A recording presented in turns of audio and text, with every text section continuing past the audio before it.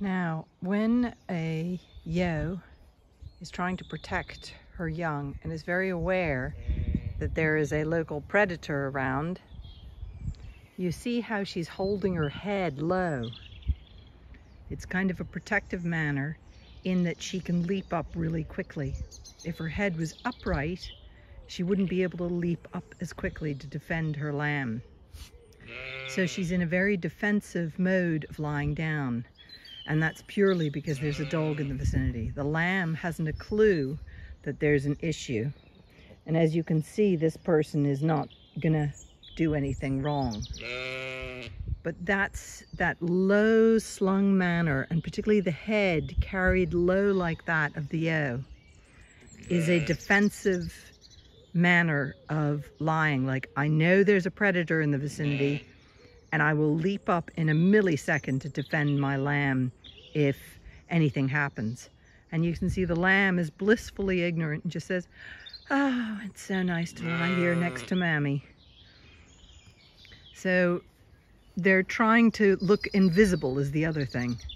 She's trying to be insignificant so that the predator, Inca, will not do anything to her.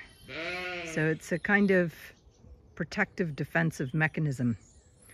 When they lie with their head upright, excuse me, lots of tree pollen at the moment is what I'm sneezing about. And then the rest of the flock of lambs is over here. Yeah. There's Gotcha and her ram lamb settling down for a lie down amongst the scrub plum. There's Just a Bit with her daughter Loverly Bit. And then these guys are out and doing a lot of chatting at the moment. So everybody's here.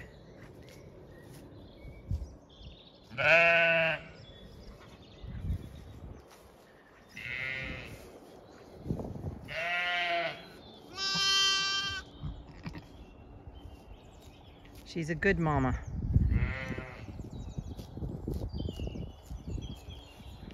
And as those of you can see who are worried, well, he's almost there. There he goes, suckling.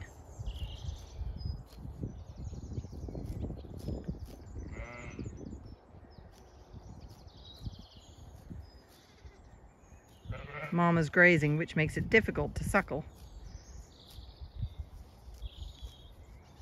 And they're both on the same teat.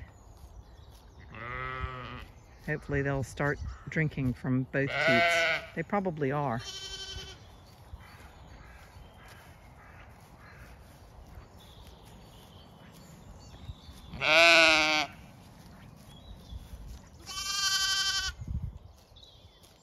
Yeah, you're feeling chilly because you're out in a little bit of a breeze. They'll get there in the end. You can see they're both slightly humpy, but that's because they're out of doors for the first time and there's a bit of a chilly breeze.